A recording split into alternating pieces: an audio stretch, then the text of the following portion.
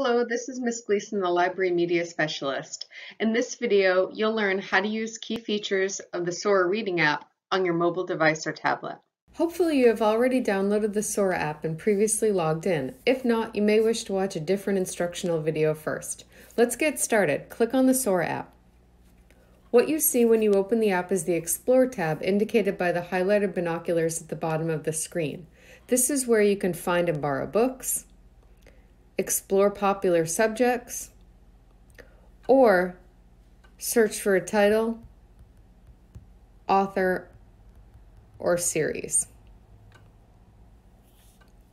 Since Sora is an app for schools, you'll find children's, tween, and young adult books on the site. Audiobooks are distinguishable with the headphones icon. If you wish, you can set your preferences to the types of books that you'd like to feature. For instance, you may wish to set your preferences audience to young adult and general adult, Sora's term for more mature young adult books. When your preferences are set, click Apply.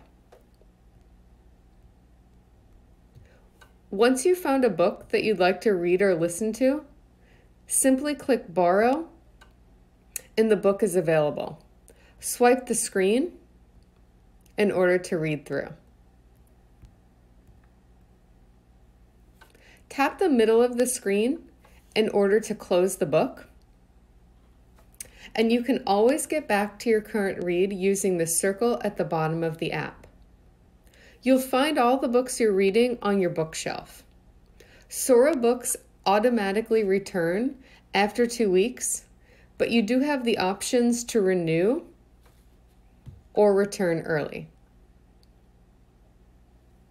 Can always go back to the Explore feature in order to find more books. The next time you log into or use Sora, the book will remain on the page where you left off. So that was how to use key features of the Sora Reading app on your mobile device or tablet. Learn more about Sora at the Library Media Center website or in other videos. Happy reading!